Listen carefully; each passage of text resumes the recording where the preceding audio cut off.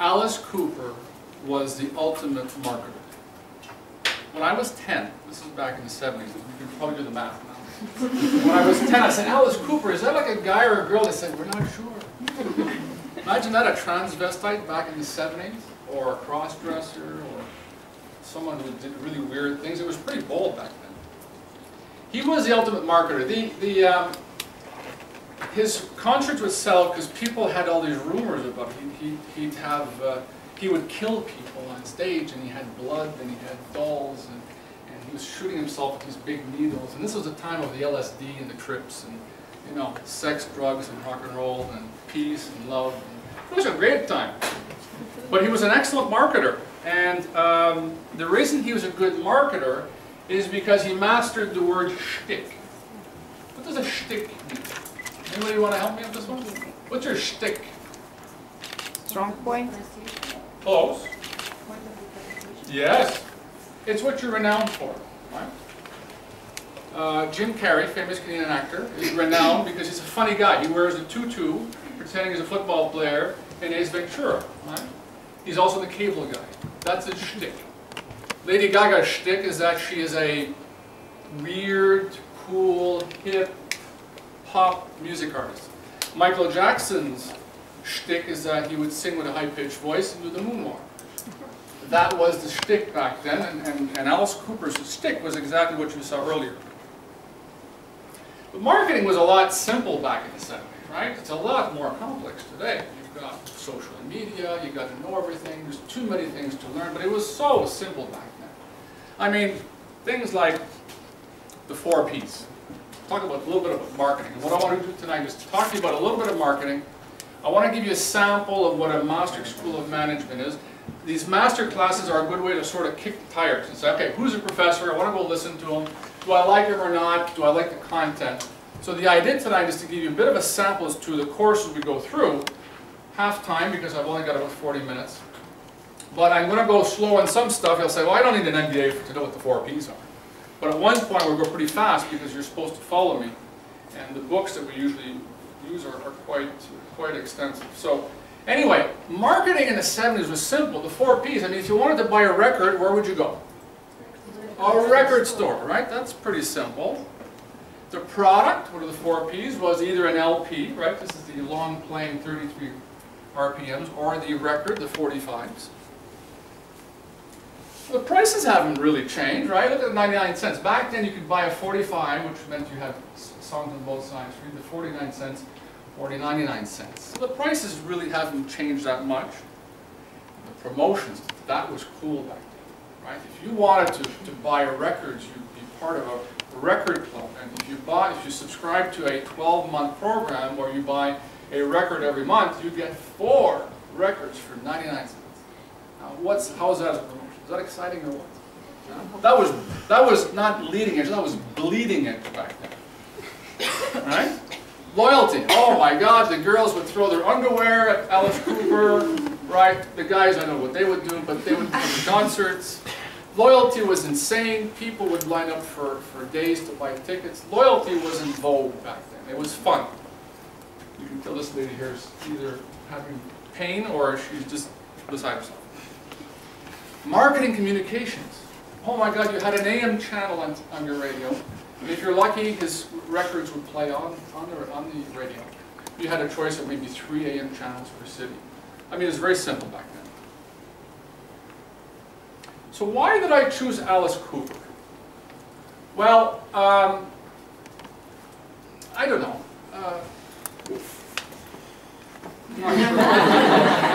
He's the guy on the right, by the way. Okay. I had the pleasure, at times I do meet celebrities, which is fun at times, which is not so much fun. This was a fun moment. At Rom Telecom, we sponsored Best Fest. And I got to meet Pink. That was okay. And Marilyn Manson was sort of like, what happened there? This guy was cool. We walk in his room and he's hosting. He says, hey, come on in, welcome to Romania. Oh, and the girls look good here. If I kiss the girls, do I need garlic or something? He was making the jokes about Transylvania. And he plays golf. He's a cool guy. He's written a few books on golf. But the guy is clearly successful. He's in his 60s. which shows that sex, drugs, and rock and roll is probably not that bad for you. Right? He looks a little weather-beaten, but he was a cool guy. He really was a cool guy. And that's, I didn't choose Alice Cooper for that reason, but it was one of my career highlights. I chose music because it's a fun way to start. If I started my presentation on the different types of paints, oil and water, you go, what is this? Or if I said there's, you know, I'm a carpet salesman, you've got shag, you've got commercial carpet, and that's exciting. You go, oh my God, this is going to be brutal. Why did I come here? I chose music because it's a common denominator, right? You all have your own choices of music. You may like Alice Cooper, or you may not. You may like Manelli, or you may not. Sorry? You might like it or not. But anyway, the music is a common denominator, and what I wanted to do is, some of you know me, some of you don't. I don't know all of you, but I wanted to reach out as a communicator, because as marketers, that's what we do, right? We communicate. So when you want to communicate to an audience of people that you don't know, you find a common denominator. In this case, it's music. We all love some form of music. Now, someone very wise told me that music is an international language. So if you're Thai or Brazilian or Chinese or Peruvian or Romanian or Czech, when you're playing music, you're playing from a single scripture, right? The music is all the same. It doesn't matter what language you speak. So this lady who told me that music is an international language, this wonderful lady, and her name is Mom. She's my mother. And you know why she knows this? Because she had a beautiful voice. She used to sing. I unfortunately did not earn my living by singing. Otherwise I'd probably be poor. But I am poor. So anyway, I didn't sing. I didn't have the genetics. But she told me that music is an international language. And because she sang with very popular people, can anybody tell me who this is? I'm so young and you're so old. This Diana, I am told. Please stay with me, Diana.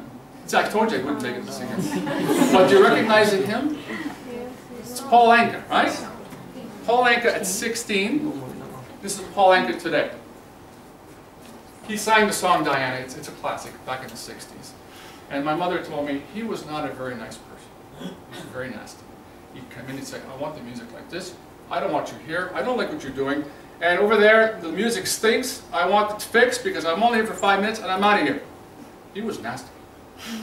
But he did very well. And fast forward over here, one of my friends, Puyu, is an organizer of events. And last year, Anka came to Romania. And I said, Puyu, you met Paul Anka. What was that like? He says, I said, was he nice? He says, no. He actually used a term. It started with A and it finished with E, which I don't want to use here. But he says the guy was nasty. But it's what he is. He's huge. But music really is one way of communicating to people, and it's a common denominator. And that's why I chose music. Now, when was the last time you used your mother in a board presentation? Huh? Has anybody used a picture of your mother? We should try maybe. Maybe not a good career move, but I can do that now. Because this is not my career. I can show whatever I want. But we're going to talk about my mother later. Okay? We have a tendency of making things so complicated. And what I want to do today for the next, I didn't put my timer, but I did tell Dragoș to pull me off the stage later. We do complicate things, and what I'm going to talk to you about today is not extremely complex. But as marketers, we make things complex and we forget about the basics. And by the way, who's a marketer here? Okay. Who's in sales? Who's done both? Oh, okay. We're not all marketers. That's interesting. And we got a few salespeople. Good. We're going to have a little bit of fun with that later. What I want to do is go back to the basics, but sometimes things seem so simple that we overcomplicate things. And I want to raise those points with you. We're going to do it by raising what I call our 5 landmines. What's a landmine? You're walking down the street, all of a sudden, boom, you blow up. Well, that's what would happen if you're in Kabul. That's not going to happen in Bucharest. Although you could fall in a hole and hurt yourself, but you're not going to shoot, you're not going to, you know, injure yourself at that point. But a landmine is a basic thing that you forget as a marketer, and if you forget those things, it really can affect your career. So I found 5 things, or 5 landmines, that I want to go over with you, and that's my structure. This is the first one. Sales and marketing. What's the difference? Who's more important, sales or marketing? Sales is one of the 4 P's, by the way. Salespeople hate to be told. Sales and marketing really is one of the 4 P's. But is marketing more important than sales? No, they have to come together. You really can't ask the question. I mean, it's like saying what's important. What was first, the chicken or the egg? There is really no difference. Both are vital to an organization. The problem we have is a lot of marketers really haven't sold things before. Now, if you're a marketer or you're thinking about becoming a marketer, it's not the end of the world. I wouldn't tell anybody that you've never sold something. But if you haven't, you need to feel the pain of selling. Selling is not easy. Trust me, I've sold consulting services, I've sold lemonade as a kid, I've sold mobile phones, I've sold events, I've sold my services. It's not easy. And but once you sell, you're on top of the world. So marketers that haven't done sales, you should really look into this. And I'll give you a little bit of advice. Robert Cialdini wrote a book. He came to Romania last year. He wrote a book called Influence. He's a psychologist. He wanted to know why people were able to influence other people. And how he did that, he enrolled to all these free sales courses that Amway and Avon and Tupperware. And what's that pill company that you're in Romania here? They sell pills. Herbal. Now you're going to go, oh, I don't want to do that. But you know, when you've bought all your stuff, that's a tactic, right? It's a marketing tactic. If they approach Carmen and say, Carmen, I want you to sell Herbalife, they'll say, yes, I'm. They'll say, well, you need to buy like $500 worth of stuff. They'll say, well, who do I sell? We'll talk about that later. So Carmen buys all this stuff. It's in her basement, and now she's going, well, how do I sell this stuff? So they'll give you ways to sell, free training, either one-on-one, mentoring, videos, that kind of thing. And Cialdini said it was cool because he got to learn that after you've tried to sell this stuff, you probably have no friends left. And if your family don't want to talk to you, you've got still a whole bunch of stuff in your basement that you haven't sold. But I'm not knocking it. By the way, I've done multi-level marketing. I was selling water filters. And after a while, I noticed that this is not going to be easy. If you're going to be doing marketing, do yourself a favor. Don't tell your employer. You don't have to tell your employer. You just do this on the side. But get to know the pain of sales. Sales requires discipline. It's a consistent day-to-day effort. You're coming in, you're making phone calls, you make appointments, you visit the customers, you try and close. And account managers, we'll call them account managers, salespeople. They're very effective if they do the same thing over and over again. And this is what they need to do on a day-to-day basis. Right? You're making appointments, you're calling. Actually, you're calling to make an appointment. If you try and sell on the phone, it's a waste of time. You want to try and get in the door. Once you're in the door, you sort of do a little song and dance, and then try to impress the customer. And then after that, you move on to, you follow up to that. You come back, you have lunch, you make more phone calls. You do this all day, every day. So don't assume that salespeople are always having coffee, which is what marketing people think. Right? It's a lot tougher than that. And my experience is that as an account manager, you need to do this for about 1.5 years before you get effective. You can sell, but in order to be fully effective, know your customers, you learn the tricks of the trades, you avoid the mistakes, because you will make mistakes.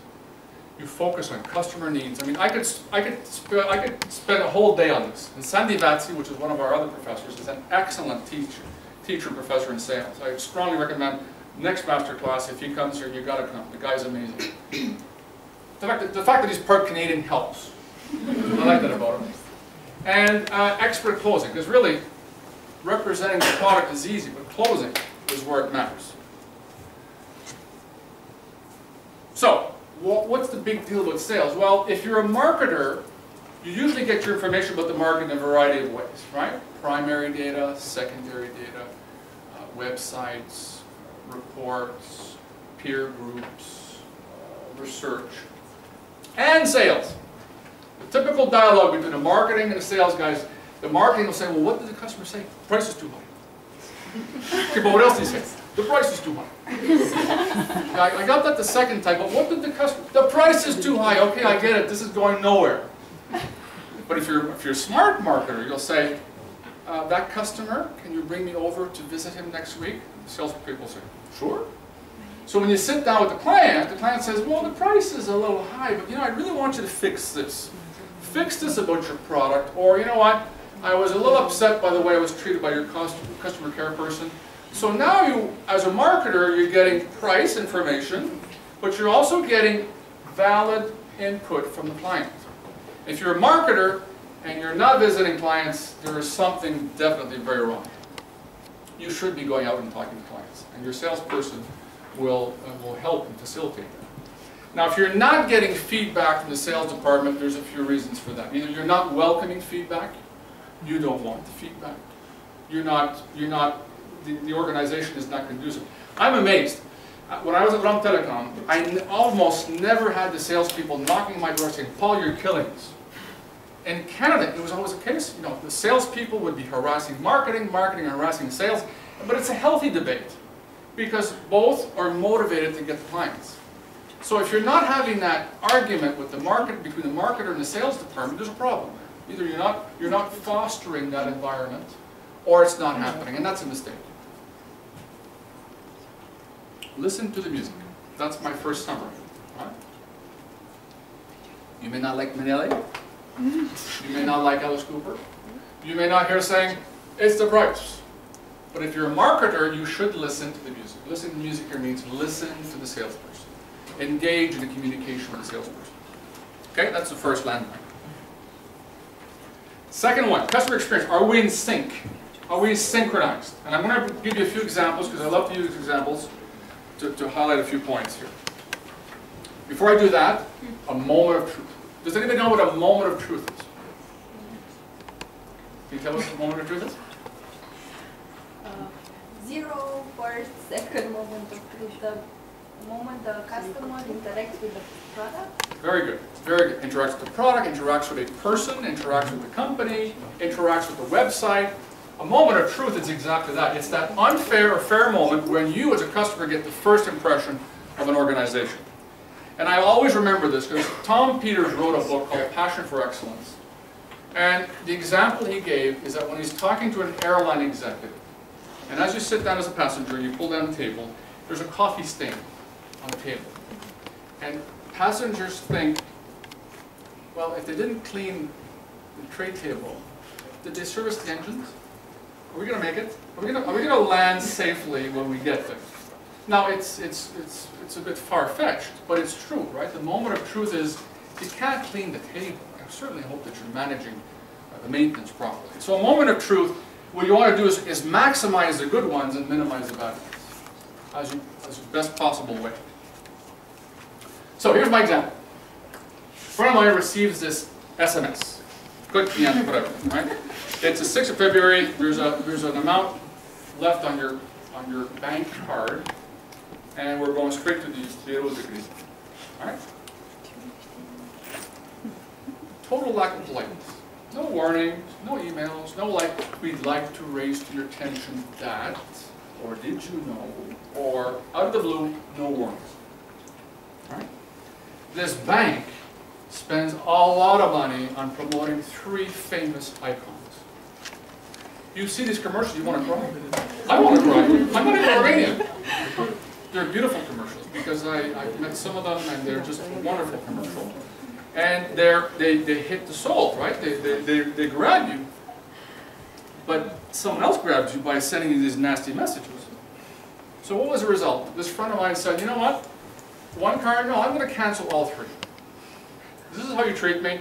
Because basically, how many people have more than 1 bank card here? Okay, how many times do you check the balance to see if you've got that 150 band to make sure that you cover the monthly fee? Have we got time for that? Right?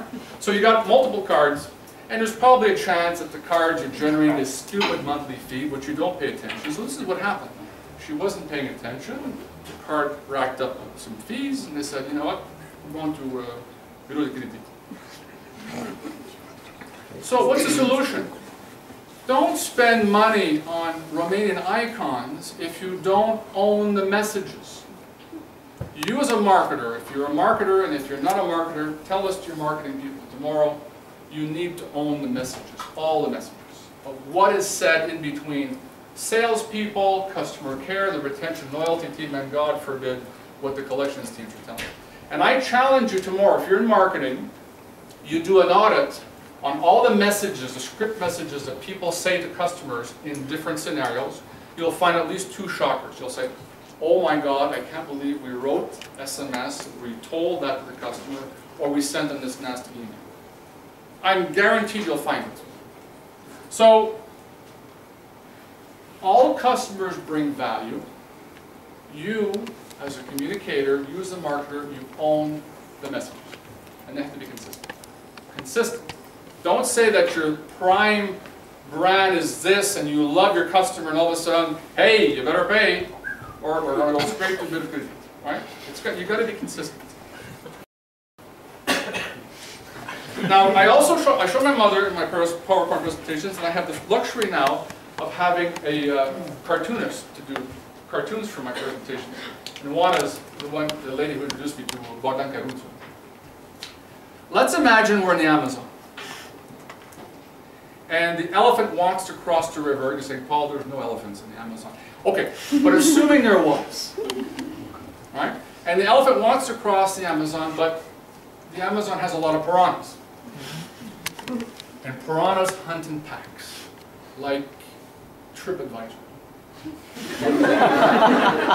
So the poor elephant's saying, there's a chance there's only one piranha. He crosses a river, comes out of the river, and he's only got one piranha. And the piranha's biting his bum. It's a big piranha. But he's only taking a little bite. Right? These messages, if you don't control these messages, just imagine like the messages are like a river of piranhas. And if you don't manage the messages properly, the piranhas will eat your business. Now, this elephant will survive this because it's only one message, one piranha. But if you don't manage the messages, you're going to have a whole bunch of herding elephants here and a skeleton at one point. So I wanted to visually show that to you, that the messages, if it's just one time, it's not a big deal, but if it's multiple times and you're pissing off customers by not controlling the message, you'll end up with a skeleton, not an elephant. Stick to the shtick. If you're saying you're the best brand with regards to premium banking service, make sure you check the messages at all touch points. If you're the best brand as a mobile operator, make sure that you're consistent with that message. So the second message is, stick to the shtick. Oh, apathy. This is apathy. I don't want to talk to you. I haven't had my second coffee. I don't want to talk to customers. I hate customers. I'm bored. I don't want to work here.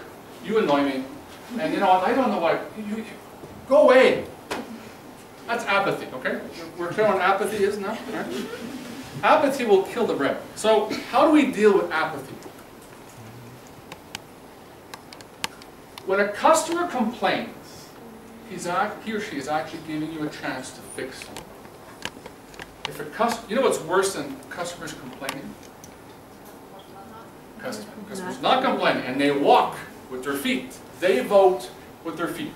So how many times have you actually sat down and written a complaint about something in the last 6 months? It takes time, right? You're motivated. You want resolve. You want to tell them, you know, I'm upset. And it usually works, but you've taken the time. So very few people will take the time. They'll just walk. So when a customer is giving you a complaint, you need to listen to it.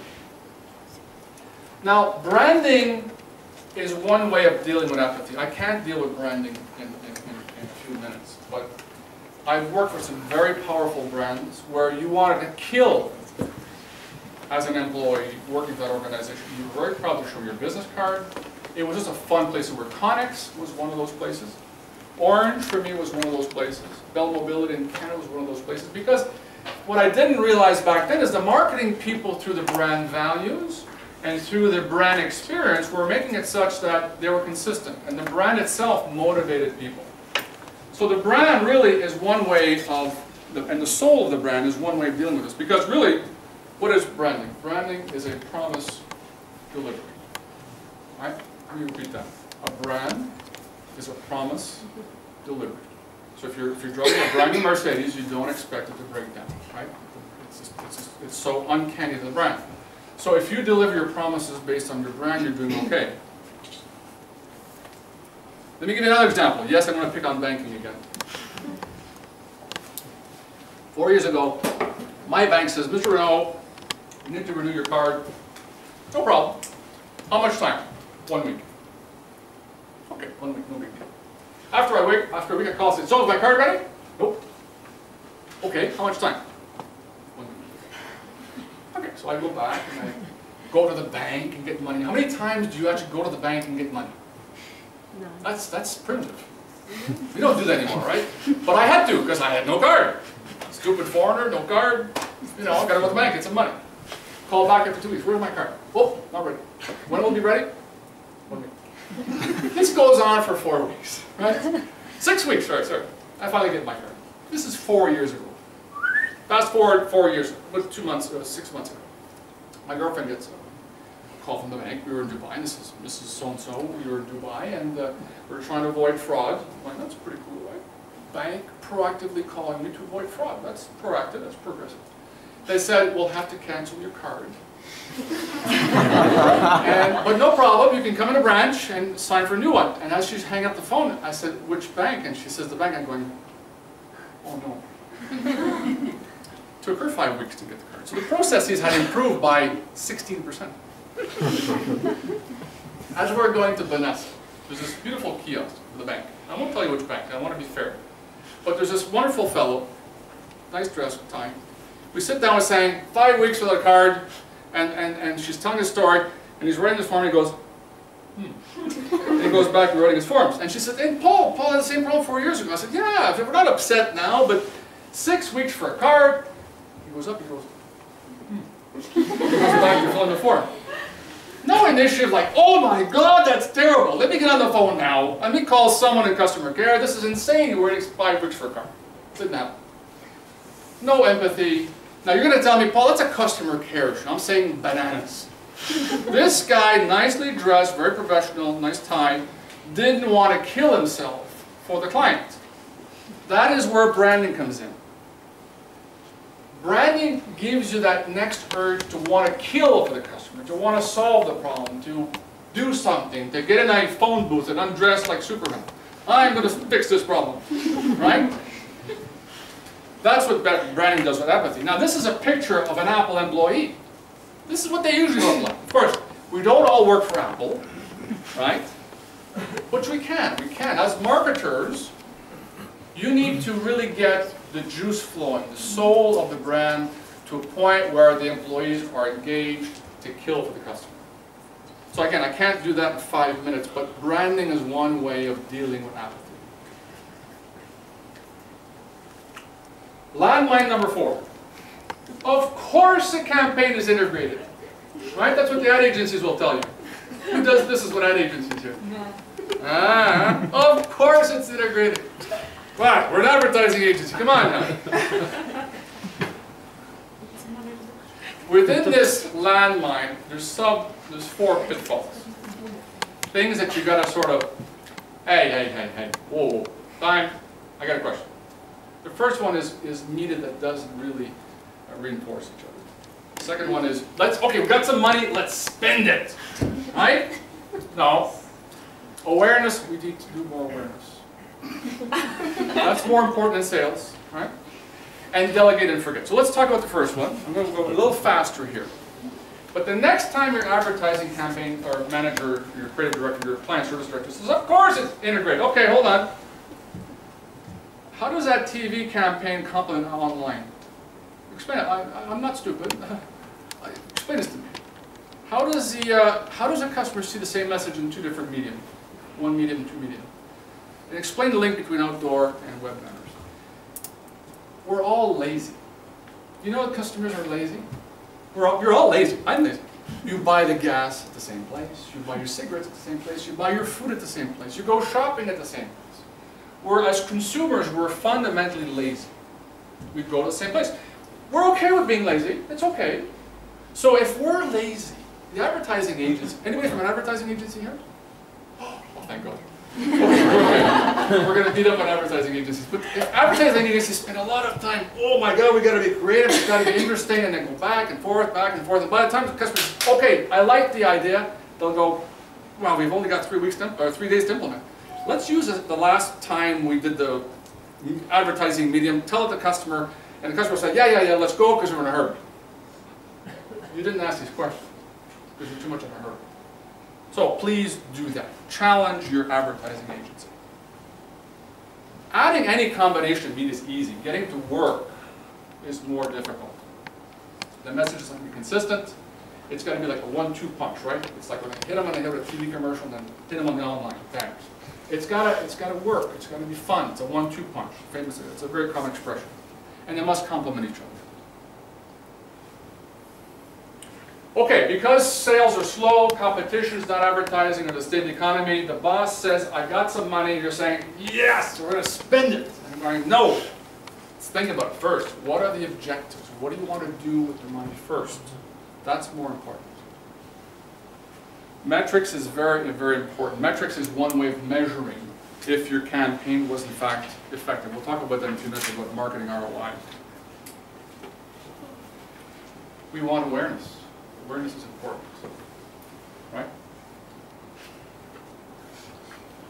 Not definition of marketing. I got some of my students in here. What's the definition of marketing? Dan, you gotta remember. Come on. What's the definition of marketing? It's 3 words. Bring profit. Sorry? Bring profit. Close. Bring profits. I saw a few students in my class. My most famous definition of marketing, it's easy. It's baby steps easy. Promise deliver. That's branding. Consistent profit. Close. Meeting needs profitably. Right? It's the most simple definition of marketing because the word needs, I could spend an hour on needs. Let's say I can't do that. But you're actually meeting needs and you're making a profit. Right? So, is awareness going to give you profits? No, it's going to give you a whole bunch of beans and a lot of bananas, and that's no good. So, meeting needs profitably is more important because that's a definition of marketing. Look for an agency that gives you that creativity, execution, and integration of all the marketing initiatives. Is it a bit warm in here? Are we okay? It's a bit warm, huh? Can we got... It's already gone. Can we leave the door open? Maybe leave the door open? Maybe. Okay, last one. We're almost done here. As a marketer, you said the first campaign, and you said, okay, well, I'm going to get involved. We're going to do the creative. I'll help the team. And you launch this huge campaign, and you're feeling on top of the world, and you're selling, and you're so happy. And then the marketer, the leader says, okay, next time you guys do it. That's another mistake. So if you're a marketing leader, you need to lead the team. That's why you're called a leader. Right? You need to engage the team. So don't do the first one and walk away from it. So in this last pitfall, number 4, last point, brothers, what was the target? Who were you targeting? What were the initiatives? What were the goals? Were the leads captured? You're spending a lot of money to get leads. Are you capturing those leads? Very, very important. And are you monitoring the results? Very, very important. Aha! There's my mother again. At Orange, we would talk about our mothers all the time. Because we're coming out with these really cool products. And we'd say, oh yeah, that's a cool one. Let's launch that. What's a killer? And someone would say, well, will my mother understand it? Yeah, but your mother won't understand it. She's silly. No, she isn't. Your mother's silly. No, she isn't. And we'd have these debates about who's got the silliest mother. Well, we did at Orange. We'd say, will my mother understand this? I mean, a typical example is called Protocol Wildfire. Back in the late 90s. You get in your car with your hands free, you program the phone, right? To say from 8 to 8:30, I can be reached in the car or my mobile phone. From 8:30 to 9, calls are diverted to my secretary. From 9 to 10, I'm in a meeting, goes to my voice messaging system. From 10 to 11, it goes to my colleagues. And then from 11 to 12, I'm taking that on and on. It's a cool system, right? We were like, oh my God, this is like a killer application. So we launched it, and what happened? Nothing. It was too complex. We had a few executives who used it, but it was too complex to program. Now, if I thought about explaining this to my mother, and she'd go, "Well, I don't like that. I don't like programming these things." So, when you're launching a campaign, or a message, or a new product, if you remember nothing from today, remember your mother. And would your mother understand? And I'm not saying your mothers are silly. I think our mothers are very smart. But you gotta show her, will she understand this stuff? If you're launching a new product and it's got 42 different flavors in it, how much is she supposed to remember why it's such a big deal? Okay, last one. We'll measure it later. We'll do the campaign.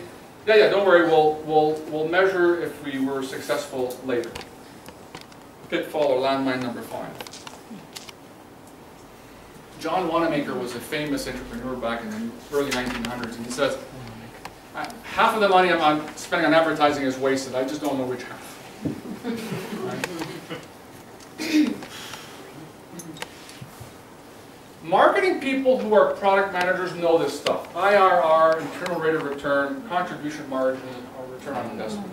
If you're a marketer and these things scare you, you have to sort of say, I'm going to learn about these things. Because the big bad CFO is going to say, that money you wanted for your advertising campaign is not going to work. So and by the way, if you download Leaders in Marketing, www.leadersinmarketing.ro, this is all in here. It's one of the white papers under resources. So everything I'm talking about now, it's a very, very compact reading material. So let's give you an example, a very simple one. You're going to do a trade show. It's going to cost you a bit of money to do a trade show, and you're trying to justify should you do the trade show or not. Well, the trade show, you're going to find new customers. You're going to find existing customers.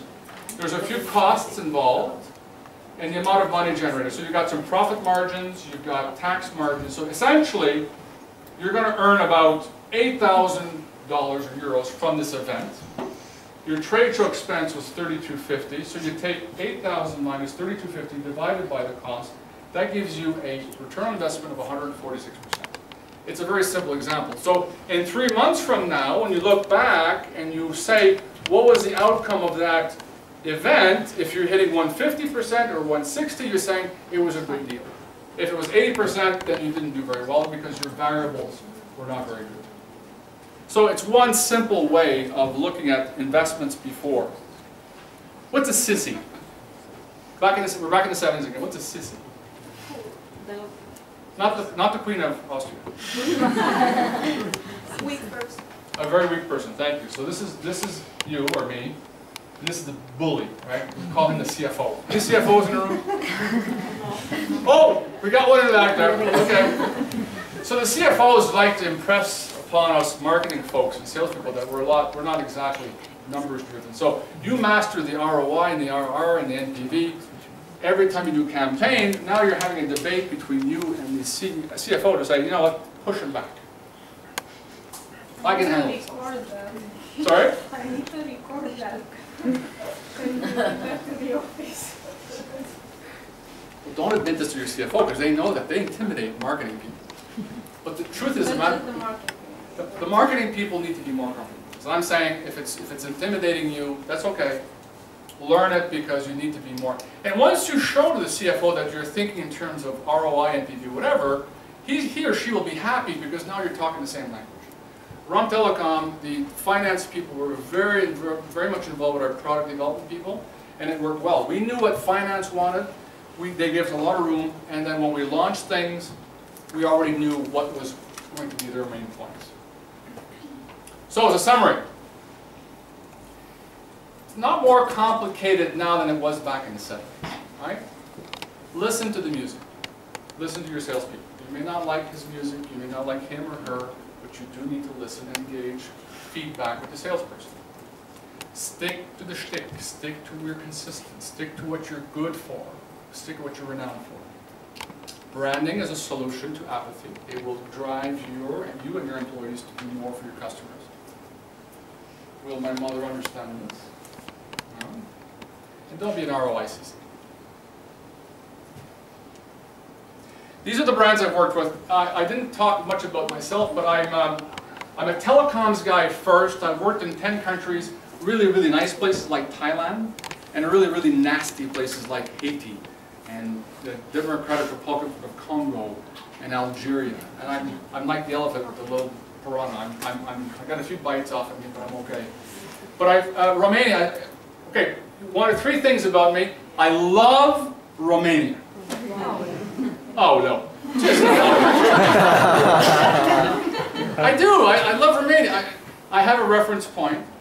I think what we're doing here with education is fascinating. You guys are an educated population, a lot of reading. So one of the key things I do is I love Romania. The second thing is I love business and I love people, but I also love to give back to people. This is part of why I teach with Dora.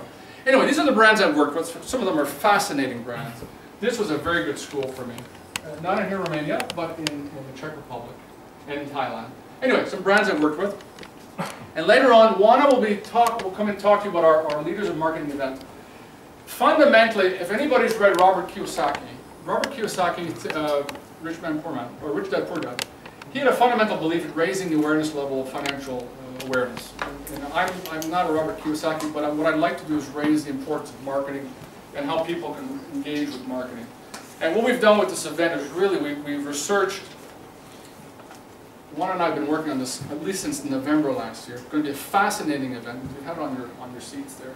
We've got 10 international speakers. These people have 20 to 25 years experience. They love to share knowledge. They've done things before. And it really is an investment in you that day. You don't get a diploma. Sometimes you don't always get diplomas in life. But this event, I guarantee you, will be a lot of fun because you're going to learn things. We've got people from Google, 2 people from Google. We have people from Microsoft, IBM, PricewaterhouseCoopers, Procter & Gamble. And some of them are entrepreneurs that have worked for some massive organizations like Canadian Tire and Canada. So we're so excited about this event. We wanted to share with you and give you a really sneak preview later on. I'll let you want to do that. So I have 10 international speakers, but I also wanted 2 local speakers. And I've got the good fortune and the luck of having a lady called Bogdana Budna. Bogdana is a fascinating lady. She's full of energy. She was taught abroad, she's worked abroad, she knows everything about Marcoms, and now she's working for Google, and she's a special guest in my marketing classes. She came last weekend, and not to my surprise, and people said, keep going. We're over 2 hours, Bogdana, keep talking about social media. See, she knows social media like nobody I know. And she's a fascinating lady because she's got that core which we're looking for. It's people that fare fize. Forget the pizza. Mark that at the door, right? Knowledgeable, but you know what? I'm not smarter than you. I'm here because I want to share things with you. But she's also got this wonderful personality. That's one of our speakers. The second one is here tonight. His name is Dragoș. Now, I'm considered probably the best networker in the world. Like the beer. At least I thought I was. I'm a minnow. I'm a lightweight when it comes to networking. This man does networking. And you know what's fascinating? For the second thing, Dorina, I love to help my fellow Romanians to network because we're going, no, I don't want to network. Why would I network? Why would I help someone? It's funny for me to see this because I did in my own career the things I've done through people. I always talk about people, I talk about planning and marketing first, but you'll hear me speak often about people. And when it comes to networking, this man is an expert in networking. He's got a wonderful way of promoting that. And networking is very important. Anyway, Dragoș is a phenomenal person, and he hates when I do this, but it's sincere. It's not bullshit. 45. Okay, almost 45 minutes. Okay, no it isn't. It's 42. I got 3 more minutes of really putting it on, Dragoș. I have an expression, not VIP, but a VIR, a very important Romanian. I use that, and when I meet some, I'm like, whoa. Adrian Stanciu, one of our professors, is a VIR. He is a role model. He's been in business. He's, before the revolution, he managed a large business after. He's an icon. Dragoș is an authority on online. He's self-published. He had his own company for 10 years. He sold it right before the recession. Did well. And then also he's considered a digital nomad. That's his favorite title. He's a guy that knows everybody in online in Romania, and thanks to him, Andrei Roșca, where's Andrei? Andrei is one of the foremost bloggers in organization, and through Dragoș, through networking, I said, Dragoș, who do you know? He said, I know Andrei, and he introduced me to Andrei, and as a result, Andrei is working with us. So, the guy is amazing because he's done things, he's modest, he's bright, he's also managed, he had an iPhone application based out of New Zealand. So to me, he's an icon for Romanians looking to, hey, we're going to stay in Romania, because there's opportunities here, and I really believe that, which is the third thing I want to share with you, is that something special about me is I'm convinced there's a lot of opportunities here in Romania. But I'm motivated even more when I work and I meet people like Dragoș. When I said to Dragoș, I need to meet Radu Georgescu, done. I said I need to meet Orlando Nicoara, done. I said I need to meet this person, done. And as a result, I'm a better person for it. So Juan and I are extremely proud and happy to have Dragoș as part of our Leaders in Marketing event. And I'm happy, and so is Dorina, to have the pleasure of having Dragoș come and speak to us today. So, without any further delay, Roxana, if you could sort of reconnect us here for Dragoș.